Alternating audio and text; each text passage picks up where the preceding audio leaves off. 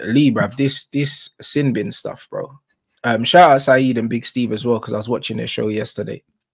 And bro, and Steve said something which is 100% spot on, bro. Like these guys, yeah, trying to police grown men now. Imagine you get sin bin for swearing at the referee as a grown man. It's just like, bruv, so that man can't swear no more. And this is the way society's going, bruv. I'll be real, because even on YouTube, them man are talking about if man are swearing too much, then you can get strikes and all these other things. It's like these men are trying to sanitize, just sanitize everywhere to the point where no one's allowed to have any opinions that aren't in tune with the masses, bro. Yeah, you can't swear. That's it. That's it. They're just trying to literally have a bunch of opinionless, agendaless creatures, blood. You know them ones there, like man are just gonna be things, bro. We're not even gonna be. There's gonna be no man. There's gonna be no woman. There's gonna be no opinions. Everyone's just gonna be one thing, bruv. Yeah, mate. This sin bin crap, bro. All that's gonna do is slow the game down even more than it is. Yeah, look how often the ball is in play already. I think it's an average. We're already having an average of like 8 minutes added time every game. Yeah. Now what will happen is, that people are just piss around until they get their player back on. Yeah, so you're going to see less football. Yeah, because if somebody gets sent off or sent to the sin bin, now you're down to 10 men. Yeah, but what if you've already had a player sent off? Yeah, now you're down to 9 men for 10 minutes. Yeah, people are just going to muck around with this, man. Take it into the corner, do all the dark arts, rolling around even more. Yeah, just leave the game alone, man. Just leave it alone. There's no need to bring that in. How about just actually do your jobs? And the thing is, it's another excuse to take accountability away from the football clubs. Yeah, because now it'll be another talking point as to why your football team didn't win anything. Yeah, oh yeah, he shouldn't have got the sin bin. How comes he got the sin bin and that one didn't? They both did the same. Same with this VAR crap, bro. Yeah, it's just leave it alone. Like, there's no need for VAR at all. Yeah, just let the refs ref the game, because they're basically doing the same thing with refs. Yeah, but they're sat in a room. Yeah, so you're just taking the accountability away from the guy in the middle of the pitch and putting it upstairs in a room. Yeah, like, just leave it alone. The only thing that should be in football, right, is the goal line technology. Yeah, that's it. Goal line technology, or did the ball go out of play? That's it. But that's what I mean. Or you just give both teams challenges, bro. And if you want to challenge a decision, you should have a certain number of challenges. That's it. So if you think it was a handball and the ref ain't giving it, you can say, cool, I want to use one of my challenges. And then they can check it. That's it. Yeah. Like, not everything needs to be checked, bro. If the lino don't flag, then the lino don't flag. You know, like that. That's it. Like, and it's supposed to be clear and obvious offsides and that. Yeah. Bro, look how close some of these offsides are. That ain't clear and obvious. They're a joke. Like, they're so not clear and obvious that even when we look at it back on the screen when it says offside, it still don't look offside. Yeah, yeah. When they put the red or green line on, when they put the line, it still don't look offside. So if it don't look offside in the still, then it's not clear and obvious. Yeah, facts. It's not clear and obvious. And this is the problem. There's loads of things like that though. It's like red card decisions and that, and like you know, and the thing is, I don't understand how they can not VAR a yellow card. Like, how can they not VAR a yellow card? How can they not VAR whether it went, like, because you know when it goes out for a corner, but it shouldn't have been a corner, and they've just messed up. Why can't that be VAR? Yeah, because it will be if the goal comes off of the back of it. Yeah, so you whip the corner in and you score, then they'll do it. But that changes the whole flow of the game, because now that team, the attacking team, has still got the ball. They can take a short corner, they can keep possession for another minute or so, or they whip it in, it gets cleared, and then they score a screamer after that. Then they probably won't check it, because now that's 3 or 4 phases down the road. But this is the problem. It's like, how do you decide, when that bad decision has influenced the game? How do you decide how far back to go with VAR? Because even if it's a different phase, that doesn't mean that it hasn't influenced the goal or the result. Do you know what I mean? It still has. Do you know what I mean? And what do we get to review the sin bins as well? Like, what are we doing there? Yeah, it's mad. Like what are we doing? What are we doing, bruv? The whole thing's weird, bruv. And what happens if the goalkeeper gets sin binned? Then what happens? Are you allowed to bring on another?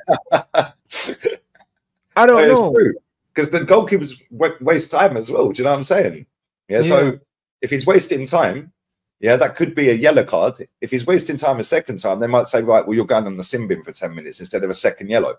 Yeah, and then what happens? Then what? So one of the outfield players have to put on the goalkeeper shirt, or what? Are you gonna have to sub on a goalkeeper for 10 minutes or something? You can't do that. Do you know what I mean? Because it's not rolling subs. So what do you do? Like, the game's in the bin, bro. Like, do you know what I mean? Because you know they're not gonna sin bin goalies. They're not gonna do that. So 100%. And the thing is, even if they did sin bin a goalkeeper, let's say they sin binned him with 5 minutes to go. 5 minutes to go, and there's only 3 minutes of stoppage time. Yeah, what happens to the other 2 minutes? Yeah, what happens to the other 2 minutes? So many grey areas with this. It's crazy. Just leave it alone. Just leave the game. Why are you putting another card in the system?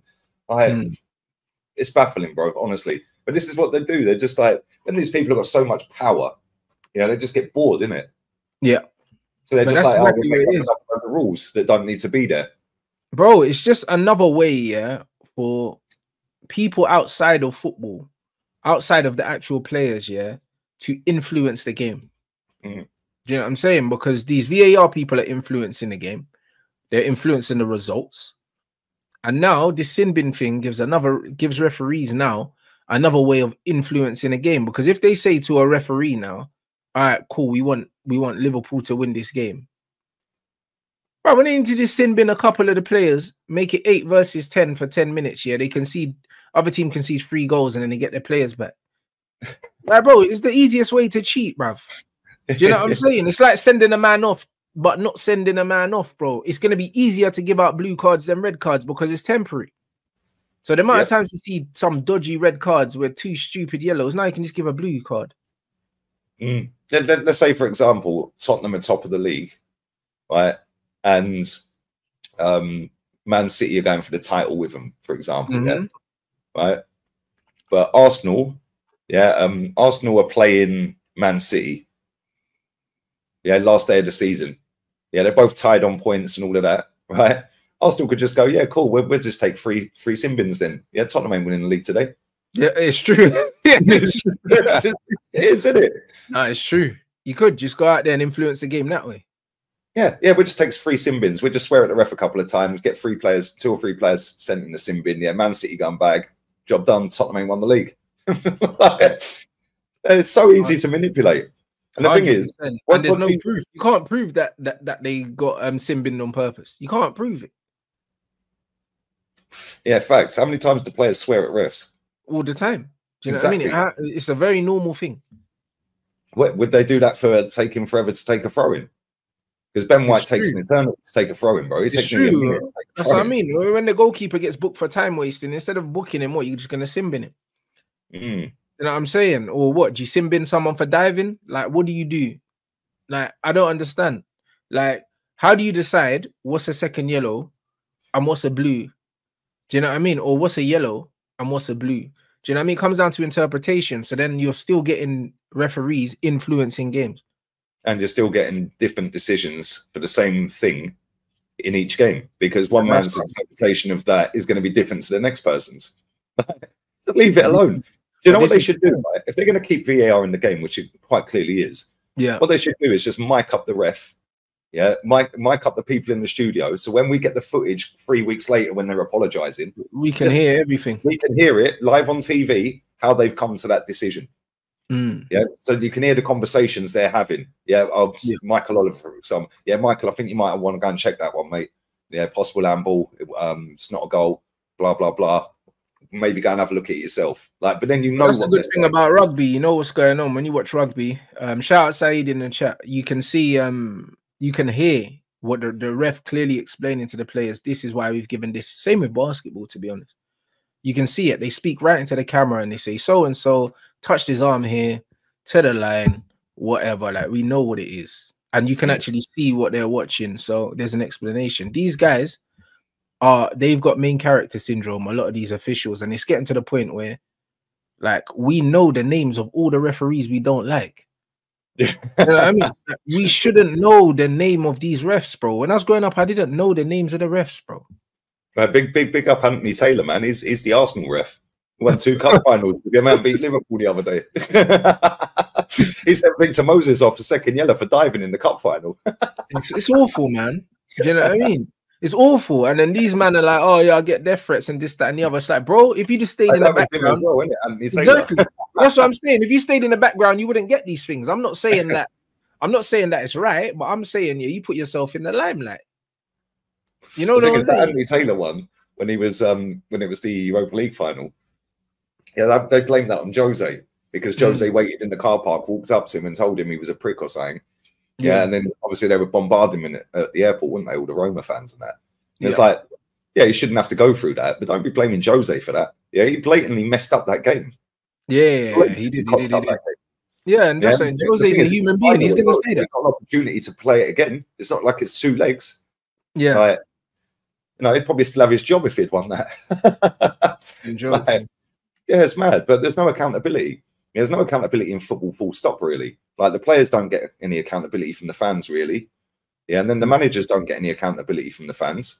Yeah, they might do from the owners every now and again, like by getting sacked and stuff like that. But it's all about VAR and the refs every week. I see it every week, bro. You see it every week, yeah? Every single week, the conversation is about VAR and the refs messing up. Yeah, that takes all accountability away from the clubs not winning anything. Yeah, you shouldn't have. We all know that VAR is trash for everyone. Yeah, we know the refs are trash for everyone. And yeah, they maybe do have slight favourites in terms of players. Like, for example, Granit Xhaka would get booked for something that Kevin De Bruyne wouldn't. Yeah, like, because it's Granit Xhaka and he's done it before. Like, Paul Scholes used to get away with flipping murder against us, mate. Like, Paul Scholes, Paul Scholes, his whole career, there was this tag that he can't tackle, bro. When in reality, he was just a dirty player, bro. Like, it's not that he couldn't tackle, bro, because Paul Scholes' tackles weren't tackles. He was swiping at man's ankles, just kicking them. He wasn't even trying to play the ball. Do you know what I mean? And they would say, oh, yeah, like, Paul Scholes, he can't tackle and that. Fair enough, Scholes, was a striker growing up and that, and he's not a natural tackler, but he wasn't even trying to win the ball most of the time. Do you know what I'm saying? But because he was small in stature, he didn't really speak, and he had this kind of timid demeanor, he got away with absolute murder. But this perception that he couldn't tackle is a myth. He just, brother, he weren't interested, bro. He was kicking people. Yeah, and he was doing it on purpose. He was doing it on purpose. 100%. But that's the thing. If VAR is trash for everyone, the refs are trash for everyone. We all know that. Yeah. Then why rely on the refs and VAR to win football matches? But now there's this culture in football where if you don't win a football match, you blame the ref, you blame a decision, you blame the VAR. Yeah, how about blaming the managers and the players? Yeah, because if you get done in the last minute, I get it. You know, if you get done with a dodgy one in the last minute, fair enough, cool. But if you're getting done with a decision and you've still got 75, 80, 60 minutes, whatever it may be left of the game, you've got time to turn it around, didn't it? Yeah, I understand momentum's a thing. Yeah, so that'll give the other team momentum, then they'll sit back a little bit more, make themselves harder to beat. Just find a way. Yeah, there was none of this crap. Bro, refs have been trash for the entire time I've watched football. Yeah, like, they always make mistakes. They're humans. They're going to. But now we've got this technology in place. They're still making the mistakes. It's because it's, again, run by humans that will make mistakes. Yeah, and everyone's perception on a foul or a yellow card or a red card or whatever is different. Yeah, and people say, well, it shouldn't be because the rules of the game, laws of the game and that. But like, I've seen some, which player was it? Was it Kufal? I think Kufal got sent off for a straight red, or was it a Brighton player last season? Straight red, he won the ball, bruv. Oh, yeah. Listen, I've been seeing it, bro. Loads of players have won the ball and got straight red cards, bro. That's what I mean. The game's gone. The game's gone, and certain players will get targeted. And that's what I mean about Casemiro, bro. Like, look at the kind of player Cass is. And this guy never got sent off in La Liga, which is seen as a softer league than the Premier League. And this guy's getting sent off for Man United. I think he's been sent off 3 times already, like in the Premier League, for challenges that are not red cards, bro. One of them, he grabbed up a guy, got sent off for it because he was defending Anthony. Do you know what I mean? Like, it's just like, what are we talking about, man? Yeah, like, but even in that, the guy he got sent off for grab Anthony up or grab somebody else. Well, exactly. But that's what I'm trying to say. Who did he do a tackle on? Was it Kane? Was it Kane he did a tackle on? No, I think it was. I think it was against Wolves when he got. I think he got sent off. He won the ball, and even the guy that he tackled, when he saw him get sent off, he was like to the ref, "Nah," you know what I mean? And he apologized to him after he got sent off. Like, he apologized to Cass because he was like, "Yeah, that wasn't a red card." Like, bro, this is where the game is. So players like Casemiro are going to be getting sin binned every week, bro. Mate, I watched that friendly yesterday at Al Hilal against Al Nasir. That woman ref in that game was quality. Absolutely quality, mate. There, maybe get some of these foreign refs over it. Maybe do that. I've said this for years. Maybe switch refs because it's all too friendly in the Premier League. They're all buddies with each other.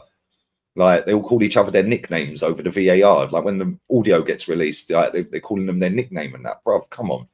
Like, what's that all about? Go and get a load of Italian refs over here this weekend and send the English ones. Yeah, and then just keep switching refs. Yeah, I think that way you'd have a better set of refs, like in general, because it'd make the English refs better because they're going to a foreign league. Yeah, so they'd understand different types of play. They had different phases of play and different perceptions. Yeah, plus what you could do as well is you could just bring the English refs to Italy and the Italian refs to England, but keep the VAR. Yeah, for a couple of weeks or a month. So you have all the four English guys in the studio or whatever it is. They're English. You have them work for 1 month in England, then they're going to do 1 month in Spain.